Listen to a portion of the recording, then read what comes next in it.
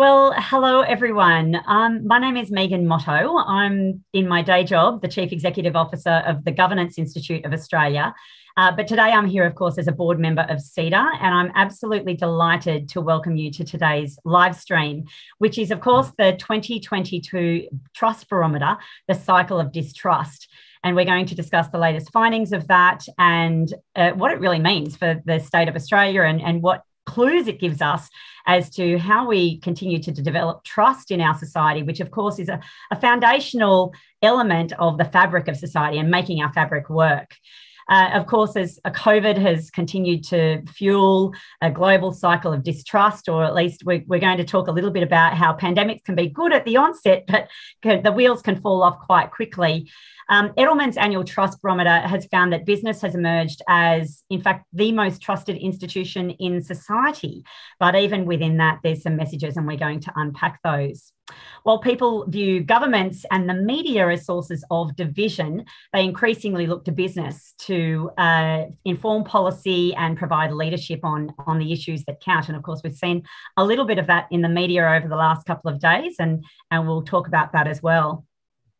However, the trust afforded to business is not unqualified. And the questions that we're going to be talking about today is, are our institutions worthy of trust? And can business lead the way in rebuilding trust in our society?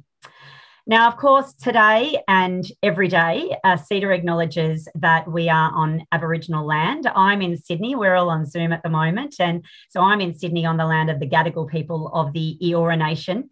But I'd like to recognise all of the people on all of the lands from wherever you are throughout Australia. And I'm just so pleased to be part of an organisation that is committed to reconciliation and recognition of the first owners of our lands. We respect elders past, present and emerging, and particularly thank our Indigenous elders for their custodianship of the lands where we all sit on today. Custodianship is something that is not only closely tied to the topic of good governance, the land that I live in, where governance is, the leaders of our organisations being custodians of those organisations. But of course, it connects really closely with this concept of trust, because custodianship is very much around trust and about living the values that we like to see reflected in our society. Now, today, as always, I'd like to acknowledge first and foremost our partnership with Edelman Australia. The conversations and discussions like these, they're absolutely not possible without the collaboration and exchange of ideas that we have. And so I'd like to thank Edelman for partnering with us on this session. And as always, at all CEDA events, you can interact. We want our audience to interact through our Q&A portal, which is available via the link on your screen. So if you press on that link at the moment, you can enter in your details by going to ceda.pigeonhole.at. Remember, it's not .com.au, it's AT. That mistake is often made. And using the passcode Barometer today, passcode Barometer. So we'd like you to post your questions and also vote on the questions of others.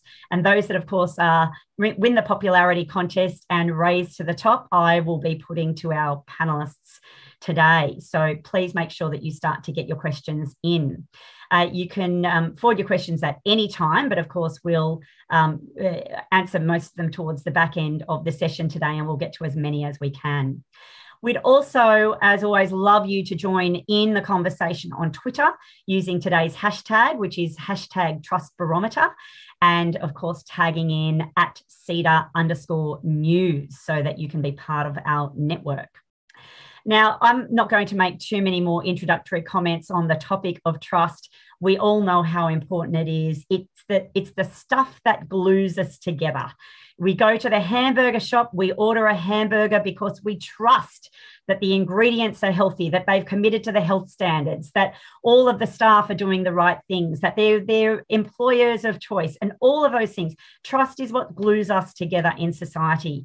And so the reflection on these results is incredibly important every year. I know I've been fangirling over the Trust Barometer for many, many years. And in fact, to give a plug to the Governance Institute, we do the flip side of the Trust Barometer, if you like, which is the Ethics Index. Ethics, of course, being how you perceive people from the the inside out, and trust is our perception of the outside in. So it's really important that we have these conversations. And on that note, I'm going to pass straight through to the fabulous Susan Redden Makatoa, who's the Executive Vice President, Head of Corporate, Edelman APAC, to take us through the key messages from the 2022 Trust Barometer. And then joining us for a discussion afterwards, we will have the wonderful youth advocate, Yasmin Poole. So I'll hand over now to you, Susan, to take us through your results. Thank you so much. What a fabulous introduction. Just for the next slide, please, just wanted to start with the methodology. Edelman, for those of you who don't know us, are a global communications firm. We've been studying trust now for 22 years, and then we do that by looking at how and why people trust the institutions of business, government, media, and NGOs to do the right thing. The Trust Barometer is based on an online survey of more than 33,000 respondents in 28 countries. The Australian sample of 1,150 is reflective of our general population. What I've done today is put together some key findings for us to discuss. If we could shuffle on, please. These are the headlines. So trust has declined. In 2022, we've seen a slump, unfortunately. Over the last 12 months, trust in government has fallen by 9 points, media by 8 points, business by 5, NGOs by 4. None of our institutions are trusted in Australia, which is a big difference from last year. Business and NGOs in government all sitting within neutral territory, and media's gone back to a significant level of distrust.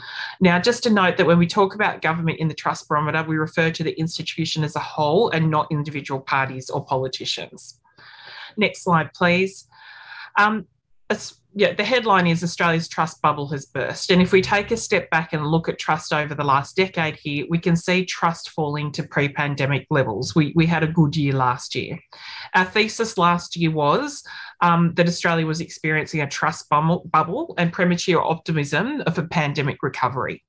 Last year, we put the question out to Australia's leaders, what do you do with this rise in trust? Will you use it or will you lose it? 2021 came with some really unforeseen challenges. If you think back to the start of 2021, I think we were all hopeful. It didn't quite play out that way. We saw new waves of the pandemic. We also saw high-profile battles between industry and regulators. We had important and ongoing conversation around women's rights and protections. And there was even a sharper light cast on injustice and inequality. We asked tough questions about climate change, access to healthcare, education, and affordable housing. All in all, it seems that most of us were not quite ready for that return to normal that we're all hoping for, and we see that that's been reflected in this year's data. It seems that the trust bubble has burst. Next slide, please. Interestingly, I particularly like this slide as a bit of a data nerd. The dark triangle here is this year's findings as opposed to last year's findings. And it's seen business is the only institution that's seen as both ethical and competent. Business has to lead the way. It's the only institution that's deemed equipped to do so. We've seen some major shifts since last year, and in contrast to media and government, it's clear that it's up to business and NGOs to take more action and play a more stabilising role in society. Next one, please. We did this for the first time this year, and millennials are the most trusting generation and the Gen Z are the least trusting. We see the picture more clearly when we break this down into 4 generations: Gen Z, millennials, Gen X and boomers. Millennials are emerging as the most trusting generation, whereas the youngest generation, Gen Z, are the least trusting, recording the lowest levels in trust across the board. This generational divide is real. Millennials are the next generation of Australian leaders waiting in the wings, and they're more inclined to trust than the generation that's going to succeed them. Next one, please.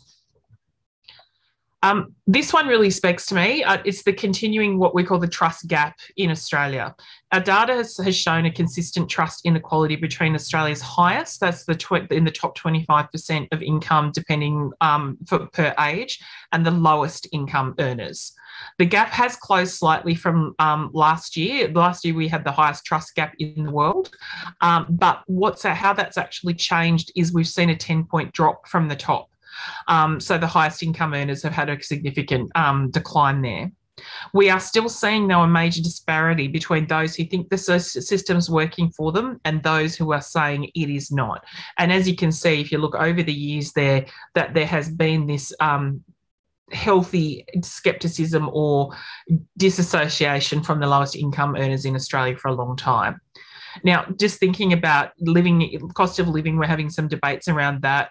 Wage growth is a bit stagnant. We've got to ask ourselves, how can we ensure our institutions work for everyone and not just for those at the top? Next slide, please. This one I think might be sobering for CEDA. I know you've got the economic in your title. We're seeing that people who believe that they and their families are going to be better off in 5 years' time, it's sitting at 41% in Australia. That is a significant decline. For the first time, we're seeing a generation of Aussies who don't think that they're going to be better off than their parents. This is something I think we all need to pause and take note about. It begs the question, how do we think this declining economic optimism might influence Australia heading to the polls this year? And also, if you go back to the Gen Z split, you've got Gen Z voting for the first time as well. I think it would be, a tense time if you're in government. Next slide, please. I promise there's some hope at the end of this. These are all fairly sobering statistics. This one, I think, is a worry. There's an increasing view that societal leaders are deliberately lying to us. More than 6 in 10 Australians believe that journalists, government leaders and business leaders are deliberately trying to mislead them by saying things that they know are false or gross exaggerations.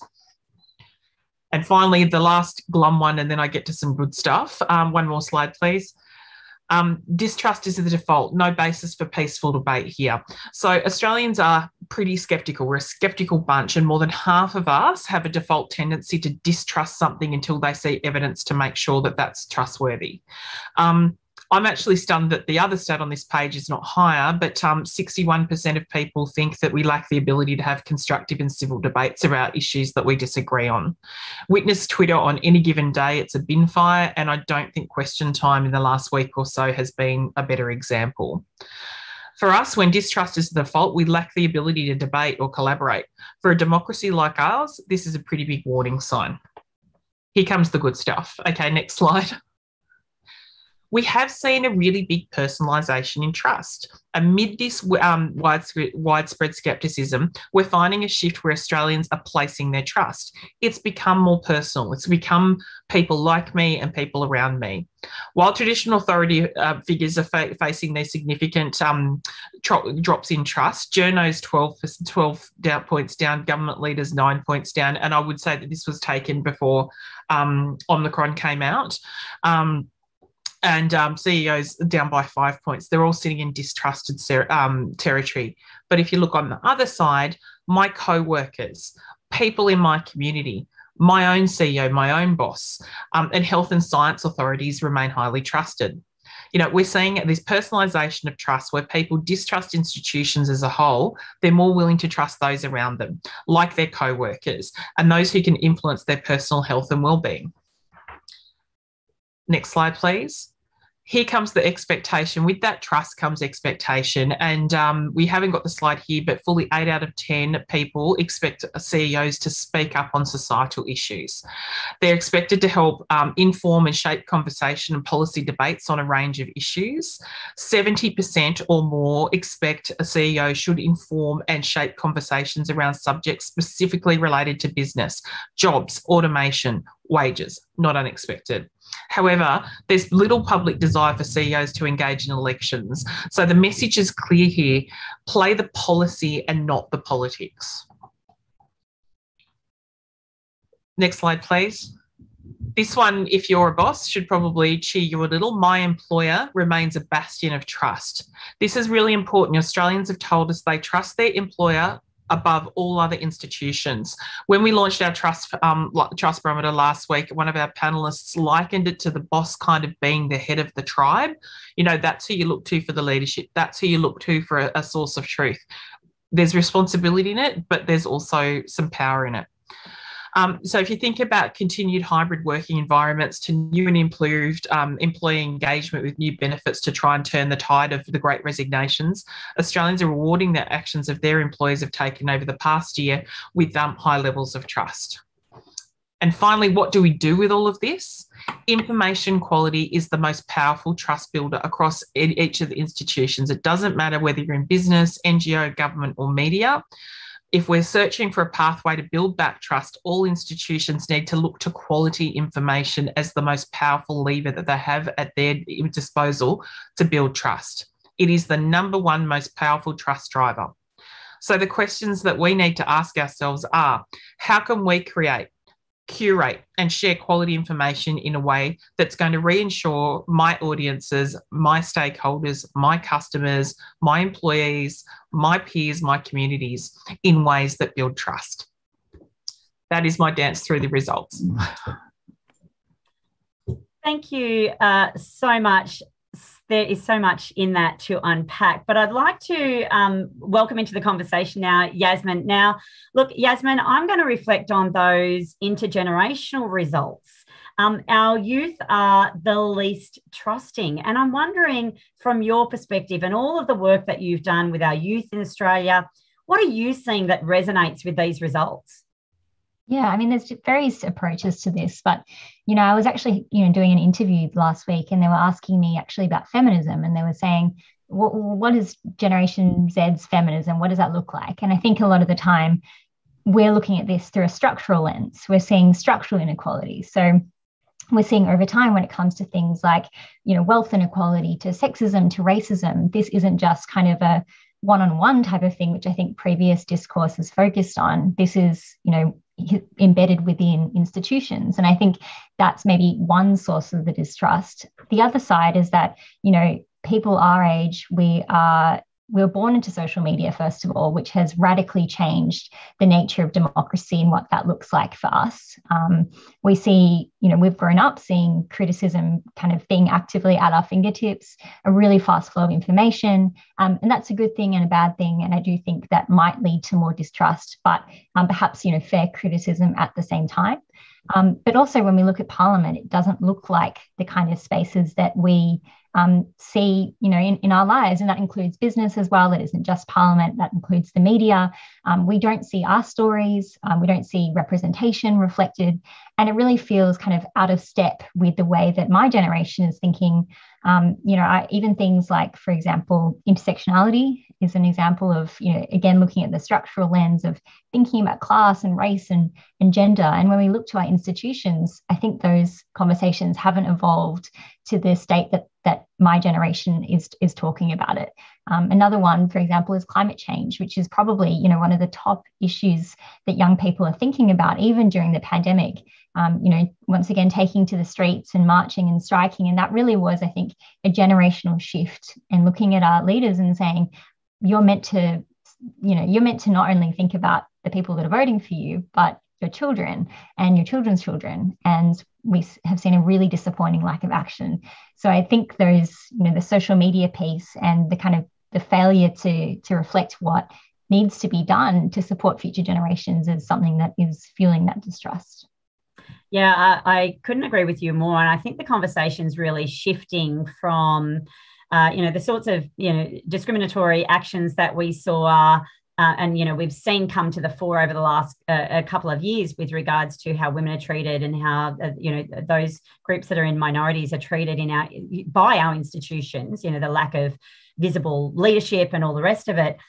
The sophistication of the debates, I think, really moved on from it's a few bad apples, but the rest of us are okay, to there's actually some structural problems that we need to actually unpick and address here. So, and I think that there's been a real maturity around that conversation, particularly with, for example, Kate Jenkins' report and such. So, which is good news, but we've got to then grasp all of the learnings from that and then make the change that we want to see. And that's where I think that flow through of action is really important. Now, Susan, I want to actually just go back a step and talk about the bubble, the trust bubble. We saw it in our ethics index as well. Ethics, our perception of ethical behaviour was high in 2021 when I was doing these results, our results at the end of that year. Pandemics are good for our perception of ethics and trust. And then there's just been a crash in the last year. Do you want to talk a little bit about that? You talked a little bit about that, the wheels of sort of some of the initial responses and the initial optimism around the pandemic, but it was more than that. There was a few things where the wheels really fell off. Well, if you think about where we were sitting at the end of 2020, we had almost no cases. People were moving about. I don't think we're moving necessarily between states, but there was a hope and an optimism. Since then, we've had completely different treatments by states. We've had bickering amongst the states. We've had that whole localisation, personalisation. Let's face it, that worked for some of the state premiers. They hunkering down worked for them. But then we've seen some really unfortunate debates happen elsewhere. And I think once JobKeeper and JobSeeker actually started to disappear, it then started to highlight the inequities that have been sitting there for a long time as well.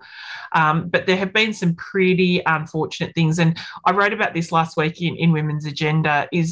I spoke today about playing the policy, not the politics. It does feel like we're playing the person, not the issue in public debate as well. People are onto that. They don't like it. And there's a bit of a cycle of distrust with government chasing votes and media chasing clicks. And there's a real division that works in there. It works in terms of it does drive votes to a certain degree. It does drive clicks. I mean, I'm guilty of clicking on controversial headlines myself, but there's this underlying unease about that. Indeed. Yasmin, are you seeing the same thing there? And in your circles, are you seeing similar sorts of issues? As in, the kind of distrust following the kind of lack of job seeker and JobKeeper. Yeah, absolutely. And, we're bringing it back to young people. Many young people are on the front lines of things like retail, of hospitality, and they are the first people to be messed about when it comes to the easing of restrictions that often put them at risk. And, the same thing with taking away, broader JobKeeper as well. So I certainly think we can see, and it's often been repeated, the pandemic has revealed the fault lines. It's been the X-ray of showing what has been broken. And I think it's only expanded that distrust for people that have had to bear the brunt of the policy. And I think before often, politics felt a bit far away, especially if you're a young person. It's kind of, there are debates going on there, but I'm focusing on my own life, but it's never been as tangible and as physical as it has been now, because it directly puts people at risk, many of which are young people, many of which are women, many of which are culturally diverse. If we just look at the aged care industry, it's a highly diverse industry and, had little to no protections during the pandemic as one example. So, yeah, I certainly think because it's so close now, that might also fuel that frustration and distrust, especially if it feels like we're being taken for granted or put at risk. Yeah, and I wanted to talk a little bit more about the proximity bias that we see. And we see it through the results. We don't trust employers, but we trust my own employer. We don't trust business or CEOs, but we trust my CEO. So I wanted to talk a little bit about that proximity bias. And it goes a little towards the point that you're also making, Yasmin, when things affect us personally, it resonates very differently from when we see things in the abstract. But I think that particularly for our younger generations, they are seeing these issues through a lens where they feel a much more direct personal connection.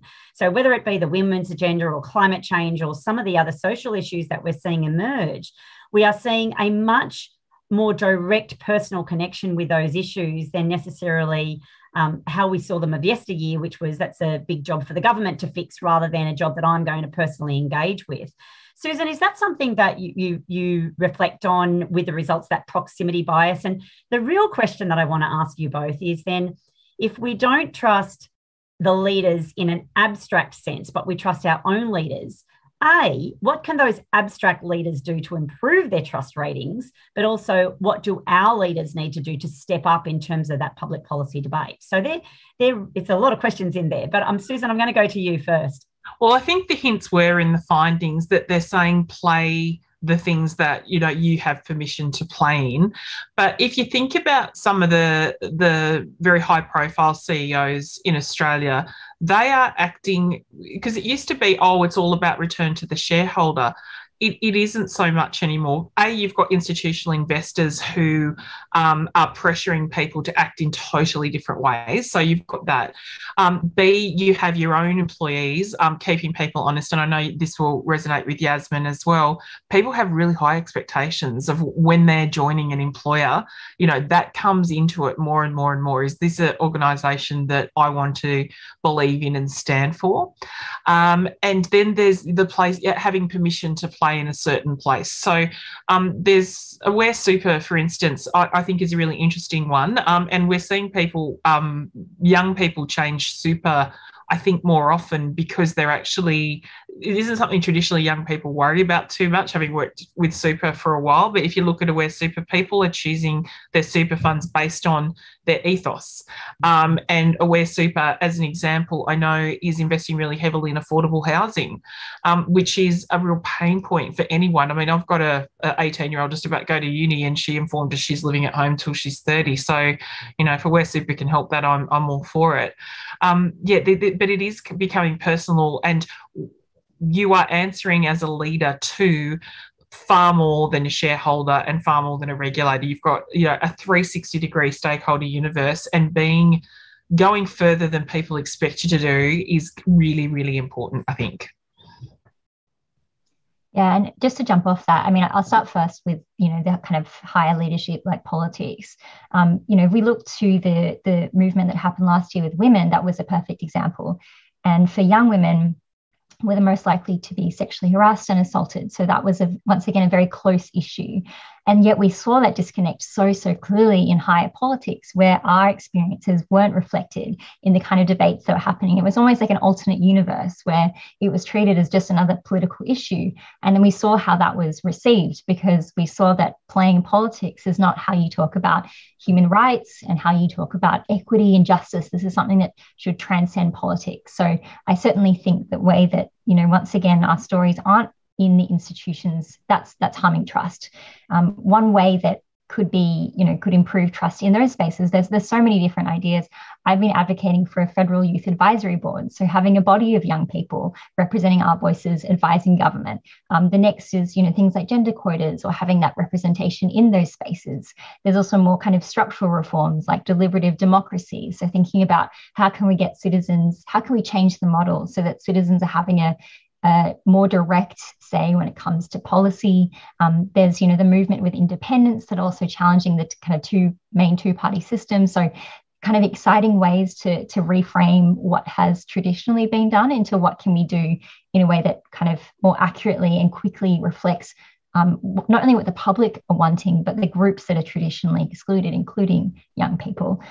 When it comes to actual leadership, what Susan was saying is exactly right, which is that young people have pretty high expectations of their employer. But I think in our eyes, if we're going into a place of employment, that's going to be our life. That's where we're spending the majority of the time.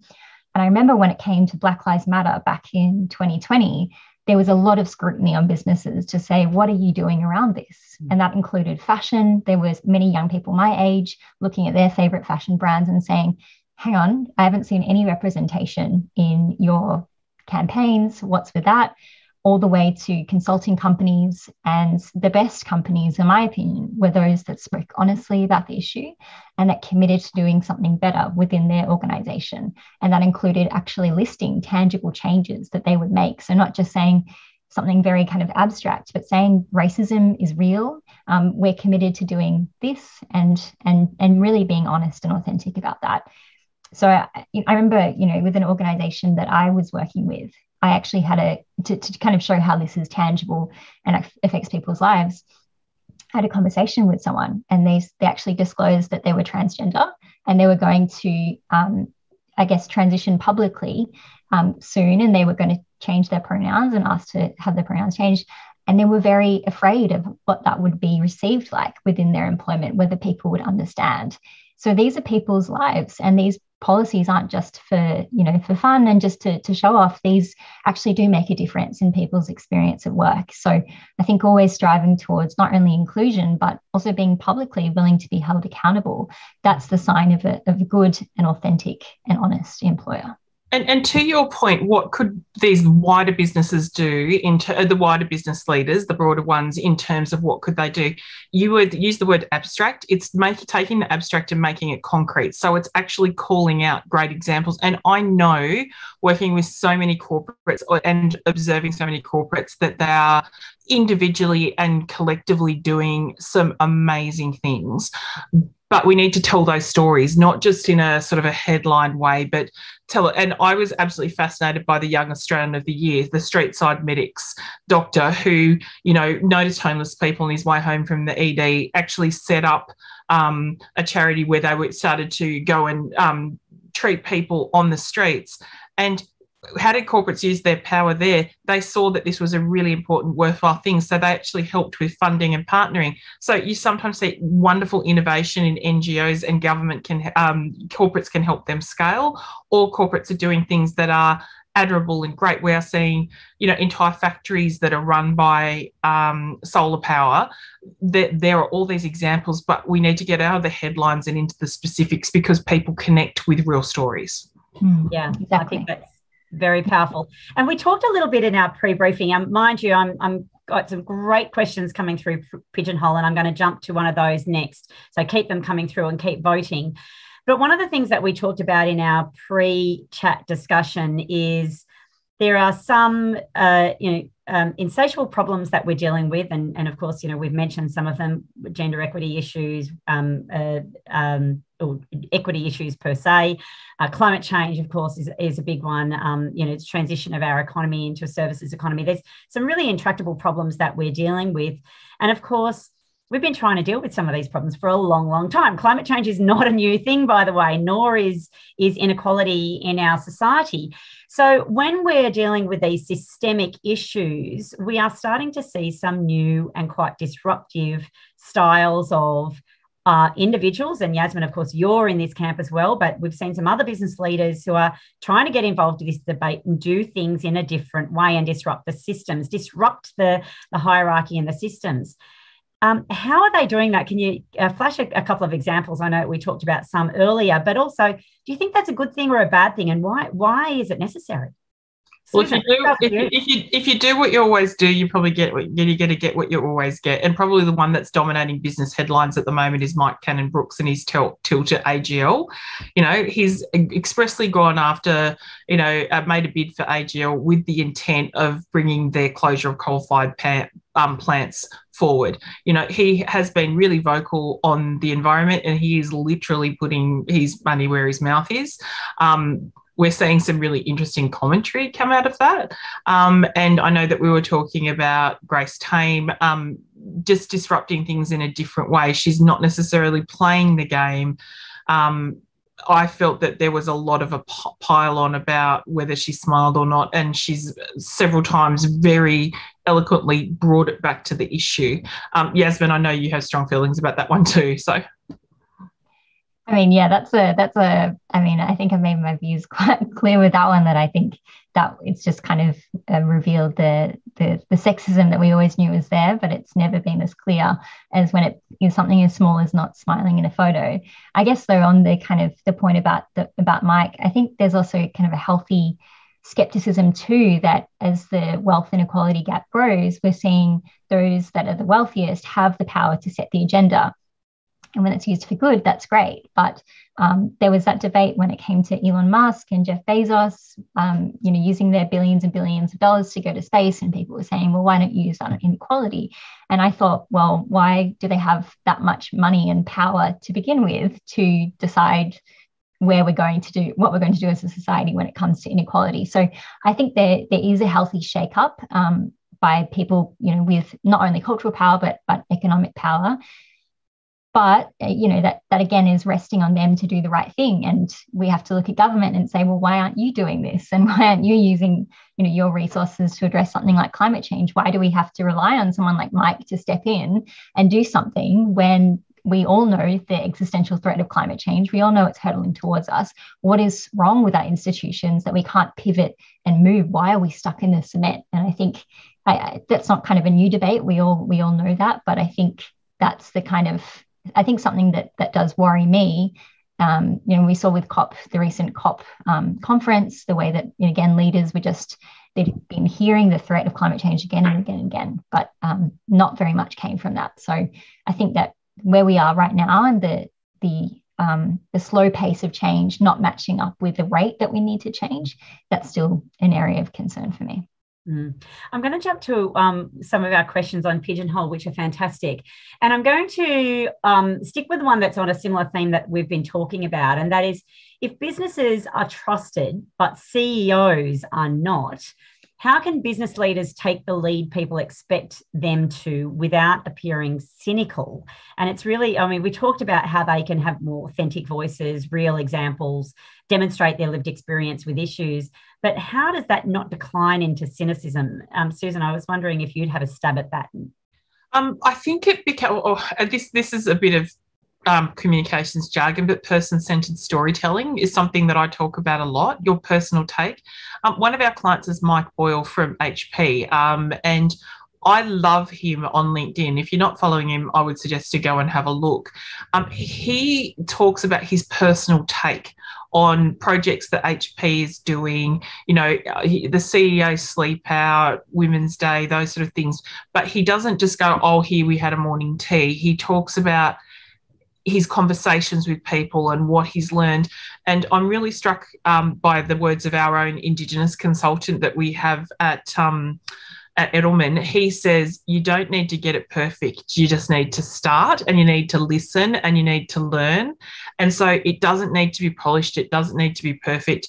But you talked about authenticity before as well, and I would point to Rio Tinto's reaction to their own publishing a really damaging and hurtful report and saying this has got to change, and owning it and being transparent about it. And I'm sure they were very nervous about publishing that, but the reaction from the market, including some of those really directional institutional investors, has been marked. So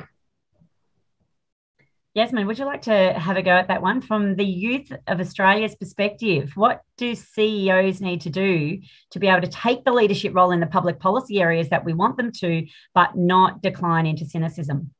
Yeah, I think, touching back on my first point, my earlier point about speaking honestly and frankly and admitting mistakes, but also committing to do better. And, previously I mentioned Black Lives Matter as a really good, for me, it was a barometer of where companies are at in terms of confronting and reckoning with these things, because it isn't just having a nice morning tea. It isn't just putting something in an email signature. It needs to have, firm commitments and acknowledgement about what we need to do better. But I also think there's powerful work that can be done internally. So I'm on the board of Oz Harvest, and they're frequently doing employee surveys of mental health, of attitudes and feelings in the organization. And they also respond to that. So they say, we are listening, this is what we know, and this is what we've heard, and this is what we're going to do better. So I think for CEOs, it's really having an ear to the ground of what employees are feeling and being willing to actually respond to that frequently is something that shows that you're an active listener. And I think, as humans, to feel listened to is one of the first things that we need to build trust. So I think that's, that there. Another thing is, being dynamic and being able to respond to what people are, what's happening in the world. So, going back to Oz Harvest, this is in the context of NGOs. I know not all businesses could do this, but when the bushfires of 2020 first struck, the boardroom ended up turning into like a operation room with all the maps of where there was a need for food and need for support, and they immediately pivoted to support what was happening there. When it came to the pandemic, they were mobilizing, they were supporting those in lockdown to get meals on the table. So they were actually able to point to the fact that they're constantly willing to be flexible and willing to provide support when necessary. So the report, the Edelman report, showed that there is a lower level of trust in NGOs. So I think in that context, we need businesses to be kind of always looking around them rather than just internal about what people are wanting, what people are asking for, and showing that they're actually being flexible. And I think that's that's a powerful mark of people that are listening. And business can help NGOs scale. They, all these brilliant ideas and people coming up through their own passions and their own beliefs, and they're trying something new. But business also can be really quite agile and run a pilot project. Indeed. And Susan, I was going to say exactly the same thing. Partnering and collaboration is so important. And of course, it's the rising tide that lifts all boats, where there's no winners and losers if we can get winners and winners.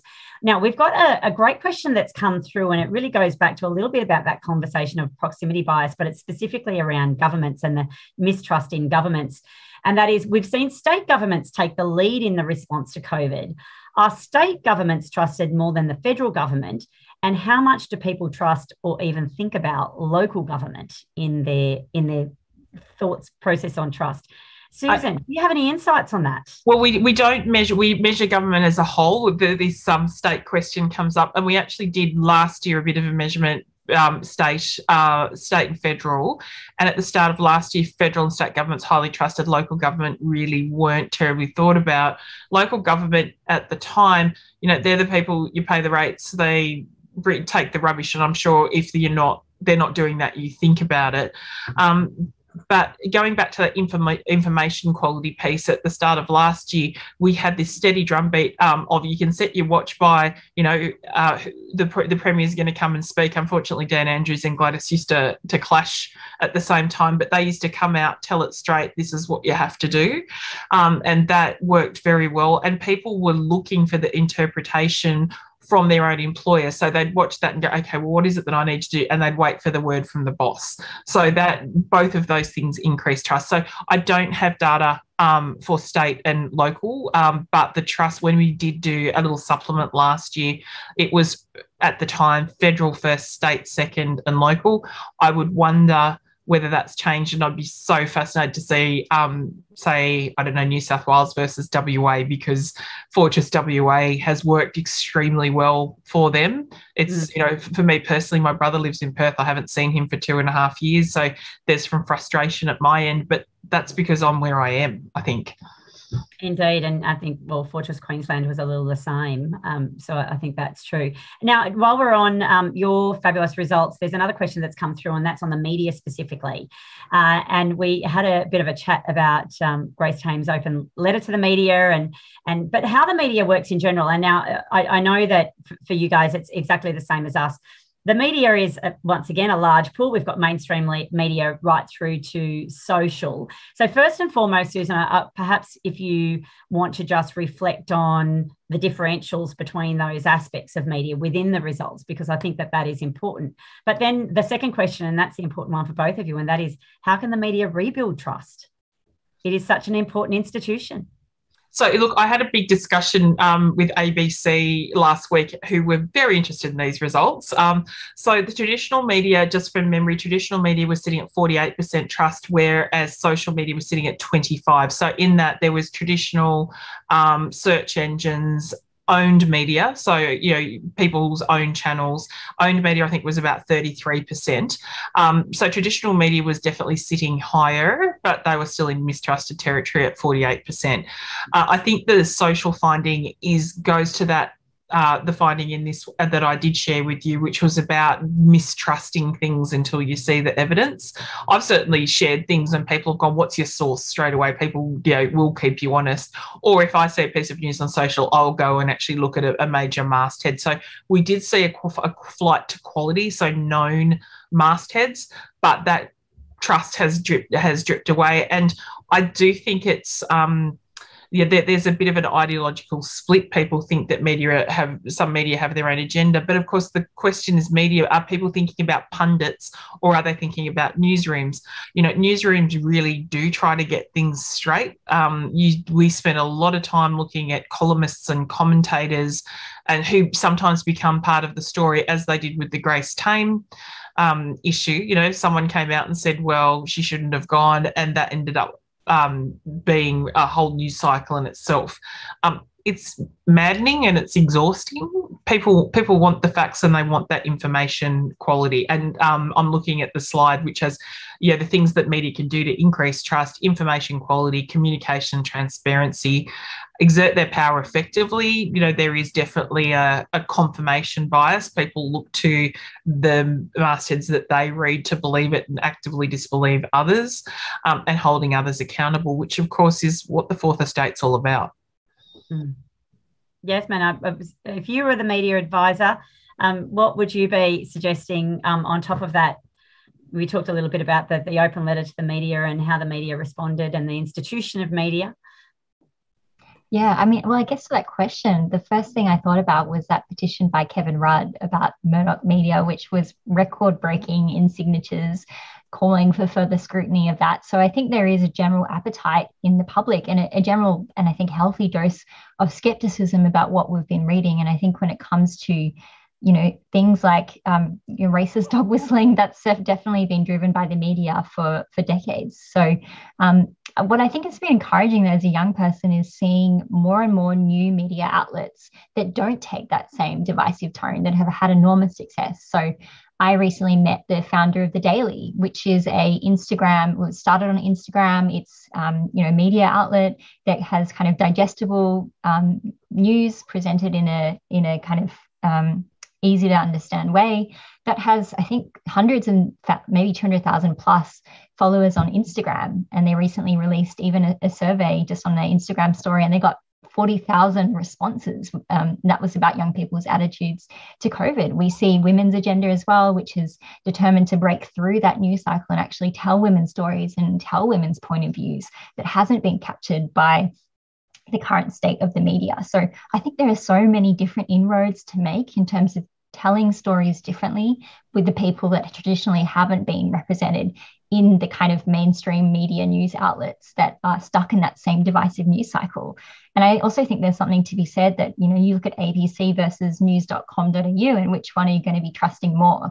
And I think, just by reading it, often people can already see through that kind of division. So I'm encouraged by the new independent media sources that are committed to telling things differently. And I think people are resonating with that. So I'm excited to see what comes from that. And I think with the social media space, like Instagram and TikTok, I've been seeing The Guardian, for example, been making inroads for young people through TikTok as well. So there are many, I think, new exciting media forums that can I guess, cut through that division in the sense of telling stories differently.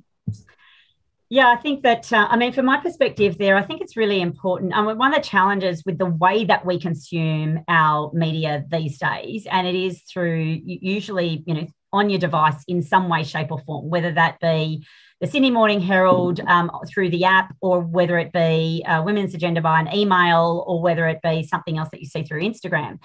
And we know there's lots of fake news out there on Facebook and the like, which they're trying to tackle.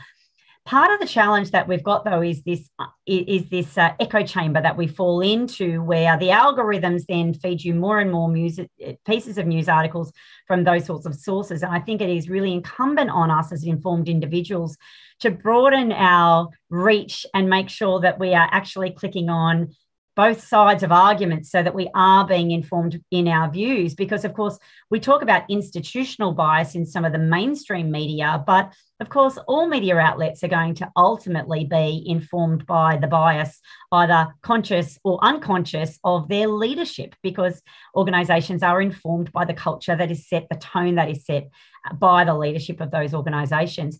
And look, we've got an actually really interesting question that flows on from that, and that is the income trust gap about being informed, or is it about who the system works for? And so, Yasmin, I'm going to go to you with this question first, because I know you've got strong views on this. It's a fabulous question. Sorry, did you say Yasmin first? I did say Yasmin first. Sorry, I was too excited. Yasmin, you go. I think we're probably going to agree on this one. But yeah, I think it is definitely reflective of who the system works for. And if we think about, the pandemic, it's no surprise that the people, once again, who are on the front lines and are less likely to be to have privilege, they're the ones that feel hard done by and feel wronged. And the same thing even goes for, I was reading, migrants are more likely to be skeptical of government, and that makes a lot of sense if you're a temporary migrant worker, for example, and simply just don't have a voice and an entryway into Parliament. So I think that's an important context, and that's I think why it's more important than ever when we think about these results to also be thinking about class and race and sexuality. And it comes back, I think the most simple visual aspect of that is just looking at the spaces of decision making, and who does that look like? Who does that actually represent?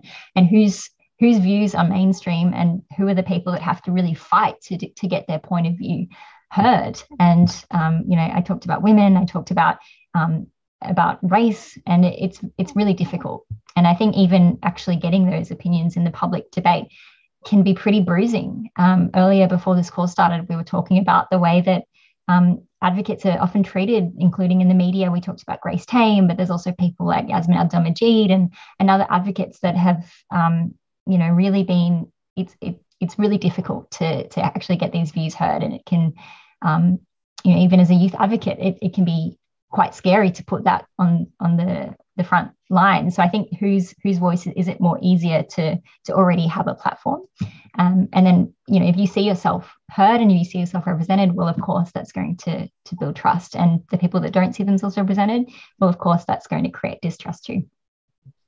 So we did have, it's the findings aren't, because this is a selection of the findings, but we also had a result which was more than half of Australians don't think that capitalism as it stands is working for them.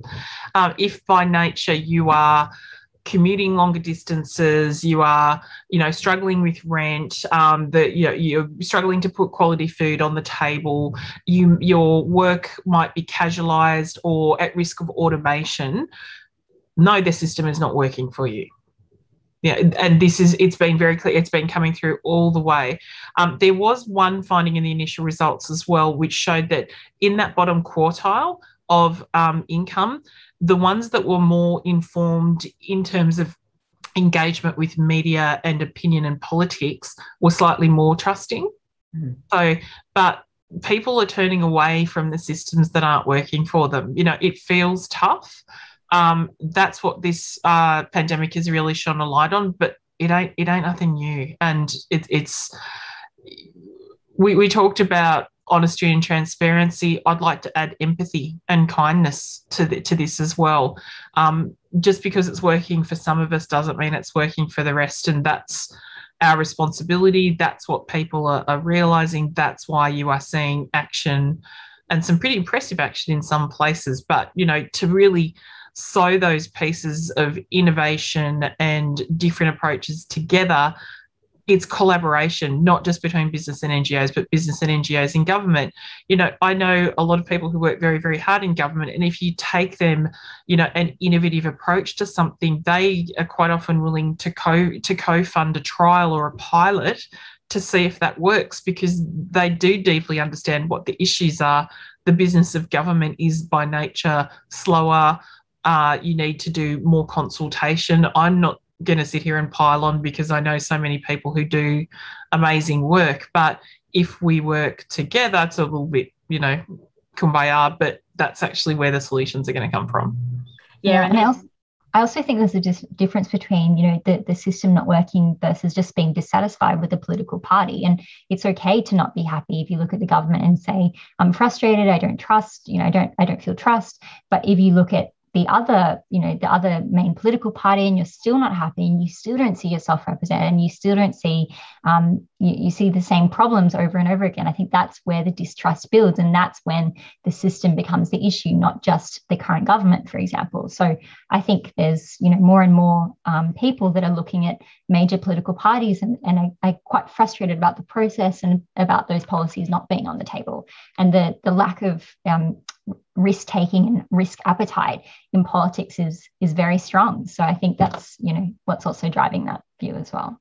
Yeah, I was having this conversation with someone just last week, and in fact, there's a question along the vein, but we're not going to get all the questions today, but particularly separating out, the political side of things from the bureaucracy side of government, I think is really important distinction to be made. And particularly when you're working in systems, and we talked about, the challenges of the institution itself and the style of the institution. When you're talking about institutions where successes are widely shared, but failures are acutely felt, then, that doesn't breed the right environment, the right culture for trying new innovative ways of solving the big problems of society. Now, we are nearly out of time. I'm going to throw a really, really quick question to you, Susan, because we've had it come through and a few people have voted on it. And that is the old gender split, talking about who the system works for and who it doesn't. Are women more trusting or men? We don't actually do a gender split, and I did actually go back and ask specifically about this as a bit of a righteous woman, in my spare time.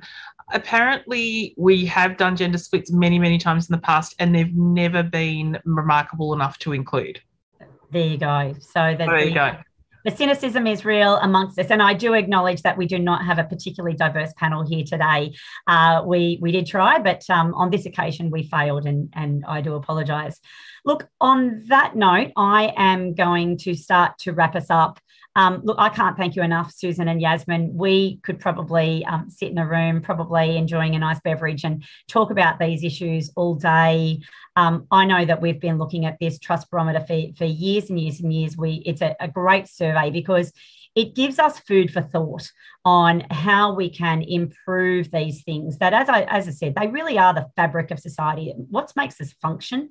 It also helps to make us listen to each other. And I think that's been really lacking in a lot of our debates, not just for the last couple of years, but really over the last decade.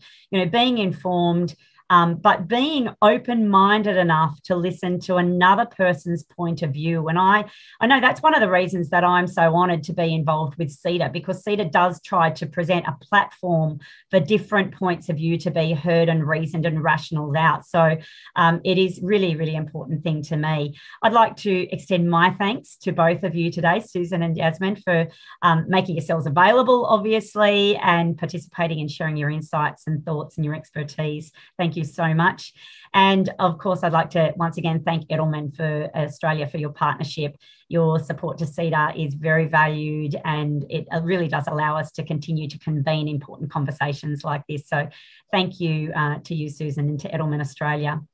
Now, audience, please take a minute before you log off Pigeonhole. Don't go away just yet. We would like you to provide your feedback on today's event and rank the discussion. We're going to get a ranking ourselves, talking about a trust barometer. We're going to get barometered ourselves. So please go into Pigeonhole and rank the discussion and give your feedback on today. And of course, finally, I'd like to thank you, all of our audience that have signed in today from wherever you are in Australia, whether that be in your bedroom like a lot of us, or from an office for those of us that can get back into the office, and it's exciting to be able to do so.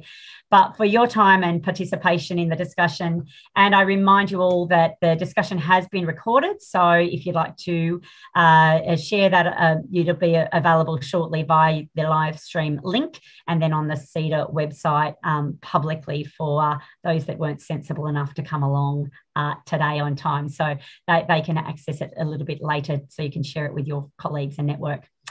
And you can keep up to date on CEDA's program of events by visiting www.ceda.com.au and register for the upcoming live streams. And we have got some fantastic ones. On February the 24th, we've got Australia's Digital Future, Evolving the Consumer Data Right with Digital Economy, and that's with Minister Jane Hume. And on March the 2nd, we have Addressing the Gender Wealth Gap, and that is where we will be joining my fellow director of CEDA, Ming Long AM, ahead of International Women's Day, as we deconstruct the gender wealth gap in Australia.